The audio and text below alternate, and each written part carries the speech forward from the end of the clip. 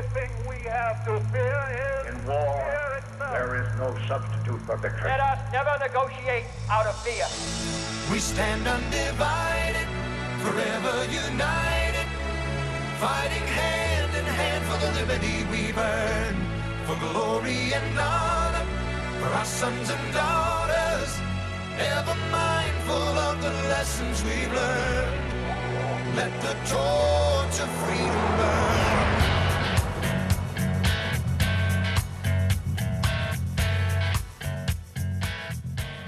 You found your way to the intersection of faith and politics. WallBuilders Live with David Barton and Rick Green, also found online at wallbuilderslive.com and wallbuilders.com, and also on Facebook. You can follow us there as well and comment on the shows as you get a chance to listen to them. And in fact, you might have a show you'd like us to cover, a topic or an interview. You can email that to us at radio@wallbuilders.com. And we also encourage you to let your local station know if you'd like to hear us locally and we're not on a station there close to you. If you're not familiar with which station we're on close to you, then go check it out at wallbuilderslive.com. Here we go to Building on the American Heritage series with David Barton. Christian involvement in government and in civil government, is that appropriate? Should we as Christians be involved in government, and should we take our Christian values into government? Well, the answer of is it appropriate? Better question is it biblical? And the answer is yes, it is biblical. You look at all of those in the Bible who are involved in the civil arena. What you have is Hebrews 11 is the Faith Hall of Fame, all the heroes of our faith. Well, everybody listed from verses 22 through 34 was involved in civil government. Now, why would God put them in as heroes and hold them up to us and say, hey, you can be like these guys, if he thought we shouldn't be involved in the civil arena? Wait. Politicians in the Faith Hall of Fame here? It gets worse than that in the Bible. If I go to Romans 13, twice in verse 4 and once in verse 6, God says those that are in civil government are, quote, ministers of God. That's the same term, minister, that you have for a church minister. So that means government's a mission field just like anything else? See, God doesn't make the distinction between secular and spiritual that we do. I mean, can you imagine being at the Great White Throne Judgment and everybody coming before and the books are open, you get the Lamb's Book of Life in the works, and everybody's getting judged, and here comes the guy, and God says, oh, let this guy off, he's a politician, my word doesn't apply. No, everybody's going to be judged by his standards. The Bible applies to every aspect of life. God does not make that artificial distinction of this is secular, this is spiritual. He wants everything to be under the principles that he's given us because it's for our best good. I mean, he tells us, everything I tell you is to make you successful, prosperous. Deuteronomy 6:24, Joshua 1:8, all those things are for our benefit. Take what happens in Luke 19, where that Jesus tells the story of how he gets the servants together and he gives to each one of them a mina, that trust. And one guy took the mina, didn't do anything with it. One guy took the mina, turned it into 5. One guy took the mina and turned it into 10. And as we know, it says, well done, good and faithful servant. I don't know why, but we stop it right there. But that's not what he said. He said to the first guy, hey, you took the 1, turned it into 5. Well done, good and faithful servant. I'm going to make you ruler over 5 cities. And the other guy says, hey, you took 1, turned it into 10. I'm going to make you ruler over 10 cities. Whoa, wait a minute, I thought you were rewarding me. You put me in government? I'm going to be a ruler over cities? That's the way God views it. How come we don't see that as a reward? I mean, he sees that as a reward. He's dead serious about this. You've done so well. I'm going to put you in the civil arena. I'm going to make you a ruler over 5 cities or 10 cities. I'm going to make you a governor or a state rep or whatever it is. That's biblical, and we knew that. It seems like the perception today, though, from the Christian community is if you're in politics, you can't be a good Christian. You can't be good and holy if you're in that arena, or even business in some other areas, but specifically But politics. you hit it. That's the perception today. That's not the biblical perception. As a matter of fact, here's a bunch of historical sermons. Here's a sermon from 1799, one of the leading theologians today, Jedediah Morse, and it's a sermon on citizens, the duties of citizens in America. Here's one from 1825. The duties of an American citizen is delivered on the day of public fasting. Oh, that's even worse. Government declared a day of fasting, humiliation, and prayer? Yeah. See, we didn't think there was a secular and spiritual arena. God's principles applied to all. Here's a sermon from 1864 on the relation of the citizen to the government. Every generation before this one thought it was fine to be involved, and what's happened is we've let the secular world say, hey, you spiritual people shouldn't get involved in ours. Y'all, this is ours. Who said it was theirs? When did they get to take it over? When did we get told we couldn't be involved? We got the same rights of the citizen than anybody else does. We don't lose our rights for being a Christian, but somehow we've let the secular people tell us what we can and can't do and what we have to think and what we can't think. What's the right response to that now? You seem to see more and more pastors speaking out on this issue and even encouraging young people, if God's called you in that arena, to go. That's right. That what we should be doing? Oh, you bet. We've got to get involved in every. I mean, the Bible says the earth is the Lord and the fullness thereof. Everything except politics. It doesn't say that. No exceptions. No, it's His. Everything is His. And what we do by pulling ourselves out of the civil arena, I mean, one thing for sure, Jesus said, hey, you're salt. You're the thing that preserves this. Well, guess what? If we pull ourselves out of the civil arena, we've pulled the preservative out. It's going to get rotten real quick. I wonder why business is so corrupt now. We've got all these guys on Wall Street and Bernie Madoff's going to jail. It's because we got all the Christian guys out of business and they took their values with them, and now the unchristian guys. It's simple. We got to be involved in every single aspect of life and living. Okay, David, how about some questions on Christian involvement in politics? Yeah, let's do it. I want to be an informed citizen, but I also want to know that my information is reliable. Where can I go for information that I can trust? Sounds like somebody that wants to go vote, wants to maybe even volunteer and help candidates or contribute to candidates. But how do I find out who the good folks are and get good information? There's several ways of doing that. One of the things that we've done over the years is created a website that is known as ChristianVoterGuide.com or JudeoChristianVoterGuide.com. And what we do is we collect what would be called the pro-family voters' guides of where candidates stand on biblical issues. So federal candidates, a lot of state candidates, but governors and representatives and senators and presidents. So they go to that voting guide and they can get that. That's one way to do it. And this is the one that's got the map on it, so I can actually click on my state and it'll pull up all the ones from my particular state. That's right. Okay. And what you'll find is that a lot of states will have some type of voter guide that monitors where people are. For example, National Right to Life, that's a national group, but there's state right to life groups, and they will monitor where an individual is on the life issue. And by the way, let me just do a little commercial here for a minute on the issue of life. You go back to the Founding Fathers, when they told us in the Declaration that among other rights were three: life, liberty, pursuit of happiness. Those are inalienable rights, which means they're God-given rights. Pursuit of happiness they defined as the ability to pursue and to acquire and own and enjoy your own property. So what they're saying is, look, God-given rights that you have, the right to life, the right to liberty, the right to property, and they said there are others, but these are the three we're listed in the Declaration. They came back 11 years later and listed a bunch of others. But it's interesting that Sam Adams and others looked at that and said, no, that's a priority. Life is first, then liberty, then property, but life is at the beginning. And he said first is a right to life. And in this culture today, we say, well, wouldn't it have been cool if they'd been talking about the abortion issue back then? And I don't know why we think that they weren't. Yeah. Because there were, I mean, back in the 1770s, Thomas Jefferson was passing anti-abortion laws. As long as there have been people who were pregnant, there were people who didn't want to be pregnant. So abortion was an issue back then. It's actually written about by James Wilson, one of the Founding Fathers who signed the Declaration and the Constitution, who started the first law school in America, who was an original Supreme Court justice. He wrote about that abortion issue. And in talking about that, he said, in the contemplations of law, life from its commencement to its close is protected by the common law. He said in the contemplations of law, as soon as it's known that there's life in the womb, it's protected by common law. So if they believe that, then when they said the purpose of government was to protect life, liberty, they had to be thinking, even in the cases of abortion, you need to protect life. John Witherspoon made a great point. He said the difference between America and Europe on the abortion issue is over there in Europe, they think that parents create life, so they allow parents to take life because they created it. Here in America, we know that parents didn't create that life. God created that life. We don't allow parents to take life. He said only over that secular thing do you think that, well, it's my child. I created it and I don't want it to be born, so I'll take it out. He said you can't do that in America. In America, we recognize that God creates life. Parents were involved, but God created that life, and therefore you cannot take that life. So not even the parents Not can even take the that parents. Life. And that's John Witherspoon. John Witherspoon, signer of the Declaration, president of Princeton University, said this is a big difference between America and Europe, and that's an abortion issue. So when you look at the abortion issue, what you'll find, and the reason the Founding Fathers put that at the top of the list is if a candidate will not protect the first of your inalienable rights, the most important, he's not going to protect the second, the third, the fourth, the fifth, and that's why you'll find, if you can find where a candidate stands on the life issue, if you can find on that issue, and all the years I've been involved in politics, deal with thousands of candidates and elected officials and congressmen, governors and presidents. If I can find out where someone is on the life issue, the abortion issue, with 90% certainty, I can tell you where they are on every other. I can tell you where they'll be on taxing and spending. I can tell you where they'll be on the UN Convention on the Rights of the Child. I can tell you where they'll be on the START Treaty. I can tell you where they're going to be on bailouts. I can tell you where they're going to be on any other issue. So even though you haven't looked at their voting record yet on that stuff, if you know if they're pro-life or not, because it'll indicate. What I know from their voting record is if they do not protect life, which is the first of the inalienable rights, they won't protect the First Amendment right to worship God according to the dictates of conscience. They're going to be against life. They're also going to say, oh, we don't need kids mentioning God at a graduation. We need a separation of church and state. We don't want anybody talking about God publicly. They'll be wrong on the First Amendment right for free exercise of religion. Because if they're not willing to defend that most important right, why would they defend the other? If they're wrong on the life issue, they'll be wrong on the Second Amendment. The Second Amendment, the right to keep and bear arms, The Founding Fathers called that the biblical right of self-defense. Strange thing, people that are pro-abortion are anti-defend yourself.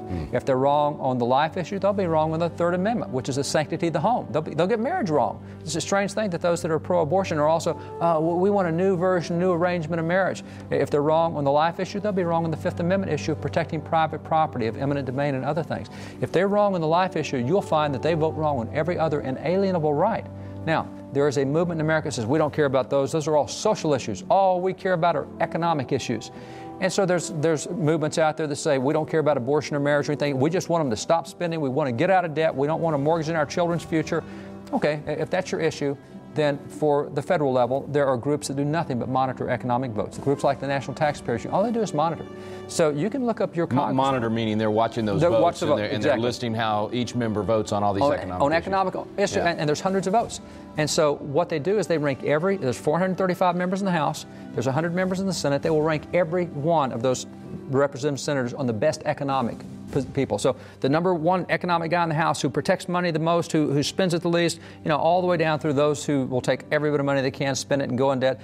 They rank them all. It's a strange thing if I will take their voting record on the life issue and bump it up against their economic vote, it's almost exactly the same. I mean, if they were good on the money issues, it turns out they were good on the life. If they were good on the life issues, they got the money issues. Yeah, that one should come first, right? Yeah. That's the philosophy. If they get the first thing, you're 100% right to life, you're nearly always 100% on the economic issues. You're 76% right to life, you're about 76% on economic issues. Wow. You're 0 on right to life, you're about 0. So you rarely, if ever, find somebody that's 100% pro-life and terrible on economic issues, or somebody that's great on economic issues but terrible on the life. And see, it makes a lot of sense because if they won't protect your life, they sure won't protect your money.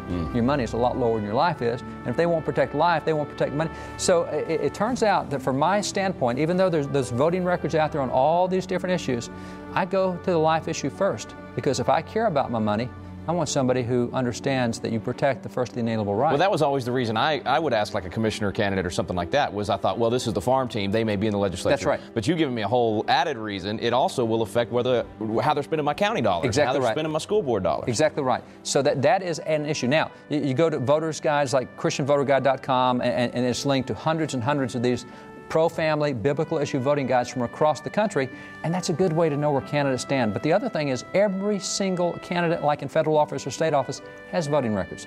You can go to state archives, you can go to, in the case of federal, the Library of Congress monitors every vote, and you can go to thomas.loc.gov, and you can pull up their votes on any issue. You can pull up their votes on environment or anything else you want. They're all there. So because of what we have with accessibility through internet type stuff today, real easy to know where everybody is.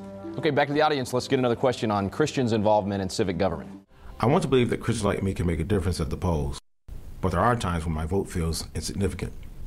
Is there any correlation between the amount of Christian participation and the outcome of an election? Well, this one hits a little close to home for me, David. I mean, my first election, I lost by 20 votes out of 30,000, and then won by 36. So clearly, I've experienced that every vote really does matter. But I think people sometimes feel like, I'm just one vote. How can I make a difference in this big picture? And that is part of the problem we have with having a nation of more than 300 million folks. We say, golly, I'm just one person. But you know what happens is the feeling that you have as being just one person, tens of millions feel the same thing. Yeah. And so we're saying, I'm just one. What can I do? Well, yeah, there's only one raindrop among millions in a cloud, but all those millions put together make a flood. And so what happens is we get ourselves talked out individually saying, I'm just one, I don't feel significant. You may not feel significant, but there's a ton of other Americans that feel the same way you do. And if all of them will go vote, it makes a huge, massive difference. Now, is there a correlation between Christians getting involved, even when we feel insignificant, and what happens in the election? The answer is yes. This is something we've been tracking for a number of years. So what I'm going to do is I'm going to grab my computer, sit it up here, I'm just going to go through some stats. These are, for instance, voting stats, how often people show up, or on what happens if Christians show up, and if they carry their values with them, and what the results, and these are all federal elections. Okay. I'm going to take you back to 1992 to 1996. In that period of time, there was a 17% decrease in the number of Christians who voted in an election. The next 4 years, between 96 and 2000, there's an additional decrease of 23%. So 8 years in a row, we're going downhill. 8 years in a row, we have dropped 4 election cycles, 8 years, we've dropped 40% of Christian voter turnout. The problem is Proverbs 29:2, when the righteous rule, the people rejoice. Yeah. Well, if the righteous don't elect the righteous, they won't get there. I mean, it's not going to be the pro-abortion people that elect pro-life people to office. You got to have people with the same values. So when there's a 40% drop in Christian voter turnout, it's 40% 20% less likely you're going to get a God-fearing person in office who holds those biblical values. So after having seen that plunge in those 4 election cycles, nearly 10% in election cycle, a lot of effort went into the 2002 election to get Christian voter turnout back up. And with all this effort that was being put into voting, it did result in an uptick of voting. And the reason that it's significant is in that 2000 election, there are what are called evangelical voters, born-again voters, Christian voters. An evangelical voter is someone who says, I go to church at least once a week, I pray, I read the Bible at least once a week, I have a life-changing experience with Jesus. That's an evangelical. So it's not all Christians, not everybody in church, it's a specific Those are the ones that are considered to be very active in their faith. Yeah. Have you ever wanted to learn more about the United States Constitution but just felt like, man, the classes are boring, or it's just that old language from 200 years ago, or I don't know where to start? People want to know, but it gets frustrating because you don't know where to look for truth about the Constitution either.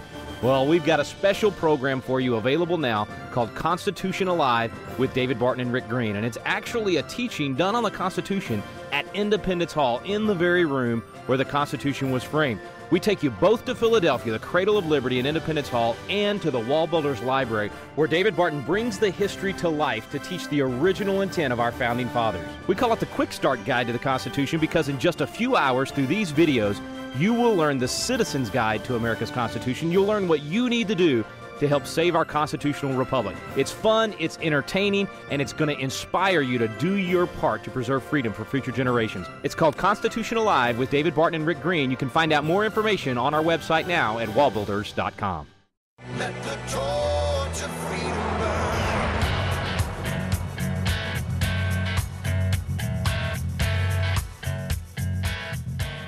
Well, there's 60 million in America in the 2000 election, but only 15 million voted.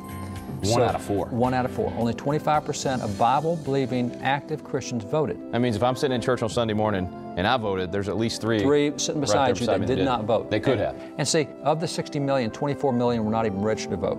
So even though Jesus says, go be salt, go be light, 40% of evangelicals said, not me, man. I refuse to be salt and light. Totally checked out of the process. Totally checked out. That by itself is enough to... You know, if evangelicals had showed up, there wouldn't even be a culture war in America today. I mean, we're in the culture war. It's kind of tied. We're even, but we've only had 1/4 of the team on the field, is what it amounts to. Because it's not just who you're electing, it's the policy that results from that, right? That's what you mean. You'd win all those culture war issues because you got good people in. And so in 2002, that's why there was such an effort. And so with all the effort that went in 2002 was an uptick of 2% Christian voter turnout. That doesn't sound like a big increase, 2%. But it is big because you've been losing 10% in election for 4 straight elections. You've regained 10%. You're up 2 on top of that. That's a 12% trend swing. So you've turned it around. You can measure that. Now, the 12% trend swing, we can measure that by looking at what's called exit polling. Exit polling says, you voted. Tell me why you voted. What we found was in the 2002 election, 41% of people who voted said, I voted the way I did because of abortion. Abortion is what drove my vote. Now, significantly, within that group, 23% said, I vote straight pro-life, and 16% said, well, I vote straight pro-abortion. Well, that's a 7% advantage if you're pro-life. The pro-lifers now outnumber the pro-abortion folks, so a 7% advantage, that'll make a difference in a lot of elections where you have a pro-life person running against a pro-abortion person. And make sure I understand what you're saying. So 41% of them said abortion was what drove my vote. And of those people, far more of them said, I'm going to vote for pro-life reasons. Yeah. And then there was a percentage. I voted for this person because they're a pro-life person versus I voted for this person because they're a pro-abortion person. Which gave an advantage to candidates that were pro-life. That's right, gave a 7% advantage. Now, the results of that was seen, for example, at the federal level. Congress of the United States, the freshman class of 2002 contained 54 freshmen. That's a fairly large freshman class. 54 freshmen, and of the 54, 36 of them were pro-life, which is a 67% pro-life class. So that advantage in the voting numbers resulted in an advantage in the House. Have an elevated number of people who voted and said, I think abortion is an important issue, got people elected to Congress who said, we want to protect life. 2/3 of those elected to Congress in the House that year said, we're here to protect life. In the Senate that year, we elected 10 freshman U.S. senators. 8 out of the 10 were pro-life, pro-faith, pro-family. Even better. Now we're, what is it, 80%? The Senate's where we need the most help. Yeah. 80%, we got an 80% class. Now that's good. That's 2002. Then we come to 2004. 2004, we actually had a 93% increase in Christian voter turnout. We had been down at 15 million evangelicals, and it came up to 29.8 million. So almost double, still less than half, but almost double. And the result of that was exit polling. You look at it again, 42% said I voted the way I did because of abortion, But instead of having a 7-point advantage in favor of pro-life people, it was actually up to having a 12-point advantage in favor. So huge. Now it's easier to elect a pro-life people because more pro-life people went to vote. The result of that was the freshman class of 2004, which in that class had 40 freshman House members, and 2/3 were pro-life, pro-faith, pro-family. In the Senate that year, you had 9 U.S. senators, and 7 of the 9 were pro-life, pro-faith, pro-family. Now, let me put that together. In 2 elections, we have elected 94 members of the House of Representatives, and 2/3 of them are pro-life, pro-faith, pro-family. In the Senate, we've elected 19 U.S. senators in 2 elections, and 15 of the 19, or 79%, are pro-life, pro-faith. Wow. That's good stuff. But you elect them, you put them there because you want policies that look like that. You want the victories at the policy level. So we went and voted, we got good people elected. What happened after that? Now, the problem we have is that what has happened for a number of years is we have not passed any pro-life laws. I mean, since Roe v. Wade, Congress has not done a single thing to restrict the jurisdiction of abortion. Now, they have 19 measures where they restrict the funding of abortion. The Hyde Amendment says you can't use federal funds for abortions. And we got the Weldon-Dickey policy and the Kemp-Cass Amendment, all these things about you can't. So we didn't stop abortion, but we had some victories where we just said we're not going to spend our money to do it. Yeah. Well, this new class comes in 2002, 2004. They're highly pro-life because the voters were highly pro-life. And they didn't pass the first law to restrict the jurisdiction of abortion. They passed the first 4 laws to restrict the jurisdiction of abortion. So we'd gone 30 years with no restrictions. And now we get, and for example, Infant Born Alive Protection Act, the Unborn Victims of Violence Act, the Partial Birth Abortion Ban, the Fetal Farming Ban, 4 major laws. And by the way, statistics show that as a result of those laws, abortion went down in America 24%. Wow. So, guess what? We showed up, we carried our values, we elected people who had our values, they get in office, they legislated with those values, it made a difference in policy. Absolutely. Now, that's 2004. Then we go to 2006. In 2006, there's a 30% drop in Christian voter turnout. We've been doing better for 2 election cycles. And now we're down, 30% drop. We went from that 28.9 million down to 20.5 million evangelical voters in federal elections. And so at that point, having a drop, we elected, that year the freshman class of the House was 54 members of Congress. Only 17 were pro-life. That's a 31% pro-life class. Guess what? Christians didn't show up, they didn't carry their values, and now we have 2/3 of the freshman class is pro-abortion, anti-marriage, anti-religious. We're going backwards. In the Senate that year, we had 10 freshman senators.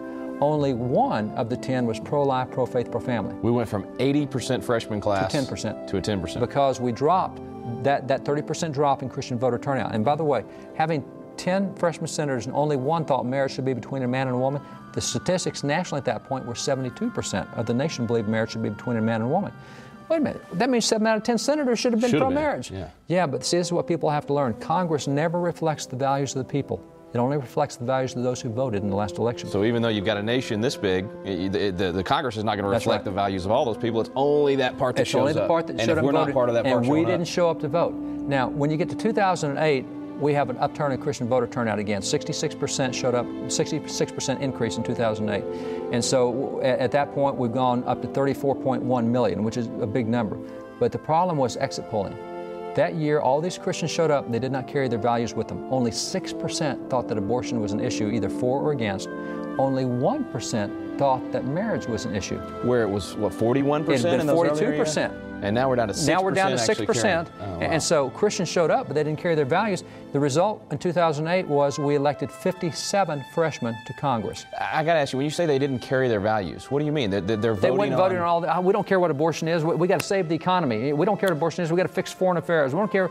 They didn't care about the value issues. They cared about all these other issues. And caring about the other issues, they elected people to office who didn't hold their values. Okay. And so out of the 57 freshmen that we sent to Congress in 2008, only 23 were pro-life. That's 40%. It had been more Christians show up, the more pro-life people you get. Now we had Christians show up highest that it had been, and we're down below 50%, we're at 40%. So Christians were showing up, but they were voting just like non-Christians. That's right. There's no Christian reflection of their vote. In the Senate that year, we elected, in 2008, elected 14 freshman senators. Out of the 14 freshman senators, only 2 were pro-life. It's 14%. So we didn't carry we showed up, but we didn't carry biblical values with us when we went to vote. We carried our pocketbook, but we didn't carry biblical values. Now, having said that, let's go to the 2010 election, because in the 2010 election, you actually have the highest recorded Christian voter turnout in recent years. And you also have a huge advantage in carrying their values with them. For example, 2008, only 6% said abortion's issue. 2010, you had 30% who said it was the driving issue, not just an issue, but the driving issue. And of that, you had 22% said we vote pro-life only, 8% said, well, we vote pro-abortion only. Now we got a 14-point advantage. Biggest advantage we've seen. That's going to elect a lot of people to office. That's the biggest one we've seen. High Christian voter turnout. So the freshman class of 2010, pretty significant. Instead of having 54, 56, 58 freshmen as we'd been having in previous years, the freshman class of 2010 is 97 freshmen, almost twice the size. 81 of them are pro-life. That is the highest percentage we've seen as well. 84% pro-life Congress, pro-life, pro-marriage, pro-family, highest turnout Christian voters that carry biblical values with them. This is the most pro-life, as a result of 2010, that produced the most pro-life Congress since Roe v. Wade. Wow. And you look at the Senate, there were 16 freshman senators elected in 2010. 13 of the 16 were pro-life, pro-faith, we're back to 81% again. Yeah. You know, it makes a huge difference. So it takes both, though. You got to show up. You got to bring your values with you. Right. If Christians will show up and they'll vote their values, then you get even elected if they feel officials. like they're the only one on the ship, even if they feel like it's a Titanic and I'm standing alone, you'll find out you're not alone. There's millions of people who have that same feeling of isolation that you do. If you'll just do what's right, if you go vote and carry your values with you and vote for people, again, we talked about life is the first issue. If you get that one right, all this other stuff's going to work. You get the life issue right, the economics is going to work. See, the scripture says righteousness exalts a nation, not economics exalts a nation. If you want to be exalted, you're going to have righteous policies. That's biblical issues. It's not economic issues. When we vote our pocketbook above righteousness, we lose every time. We'll lose economics and we'll lose righteousness. So it's a great question. Is there a correlation between Christian voting and the stats? Yes, there absolutely is. And if we'll just go do that, if we'll vote as a Christian, carry our biblical values with us, protect life and protect marriage and all those things, man, it makes a huge difference. And as we saw in 2002, 2004, you start getting laws passed that look like the values of the country. So the system works. We just have to work the system. That's exactly do the right. right thing and we'll get the good results. That's exactly right. That's exactly right. Thanks for listening today, folks. Many of you have the DVD set of the American Heritage Series. You can get the sequel, which is building on the American Heritage Series. A lot of new material, some fantastic programs you want to have in your library. You can get it at our website today at WallBuilders.com. Stand undivided.